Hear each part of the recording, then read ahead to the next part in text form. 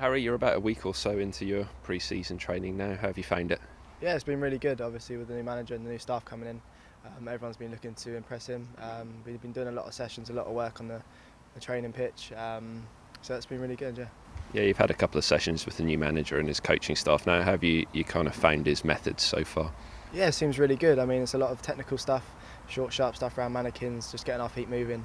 In the first few sessions, just want to get all the cobwebs out and sort of get the technique back and stuff like that. So we've been doing that, and also we've been doing some small-sided games, which has been enjoyable for the lads.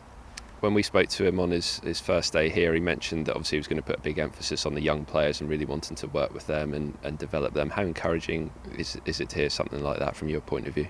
Yeah, of course, especially being one of them young players, it's important for a manager to come in and want to improve young players and put an emphasis on that. That's great for us. We've got a lot of quality players in the dressing room that are young. Obviously, we've got the senior boys that help us, so if we've got a manager also trying to help us, that's brilliant.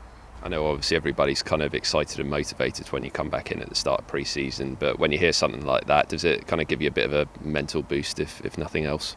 Yeah, of course, I imagine it does give everyone a bit more encouragement and want to go that extra yards, obviously, to impress him. Obviously, if you have a manager coming in and not encouraging the youth and stuff like that, then it gets you down a little bit. But with a manager that's encouraging it and it looks really positive for us. How much are you looking forward to the trip to the States and obviously Holland as well in this pre-season? Yeah, it should be really good. I mean, it'd be nice to go away with the boys. Obviously, Nathan Redmond's coming as well, spend a bit of time off the pitch with them as well. So everyone's looking forward to it, getting away on Monday and cracking on, yeah. Yeah, how beneficial are these trips, in terms of team bonding as much as anything else? Yeah, of course, it's massive because you get to spend so much time together on and off the pitch. Obviously, when you're chilling in your rooms and stuff, you chill with different people, and it's nice to get to know everyone and how they sort of work and how they recover, so you sort of know the ins and outs of everyone.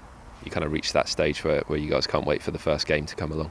Yeah, definitely. I mean, I think we've got a game out in America, which will be good to get going, and then obviously the friendlies come thick and fast in Holland, so everyone's buzzing to get going. From your point of view as well, how big are these next couple of weeks and these trips in terms of impressing the new manager and his coaching staff?